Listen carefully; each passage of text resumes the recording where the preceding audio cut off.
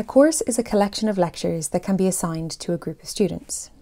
Creating a course allows you to link together a series of lectures and guides your students through each lecture in a sequential order. Lectures can be grouped into modules within the course and punctuated by quizzes throughout. Remember, lectures are collections of screens, videos and quizzes that address a specific topic. To make a course, use Curriculum Manager and navigate to a group that you own or are a collaborator in. Click the Create icon. Here you can add the interfacing elements of your course. An image and an appropriate title will help your students recognise the course. You can enter the names of colleagues you are collaborating with here too. They will be able to edit the course.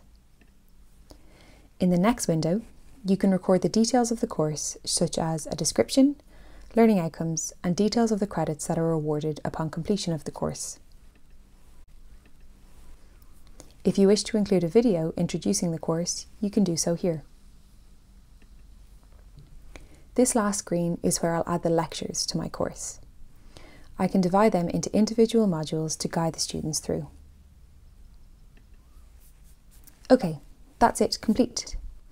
It will be available to all members of the group I have created it in. I can also transfer it to another group to share with others, or copy a deep link to my virtual learning environment. Here's what it looks like to students and colleagues that can view it.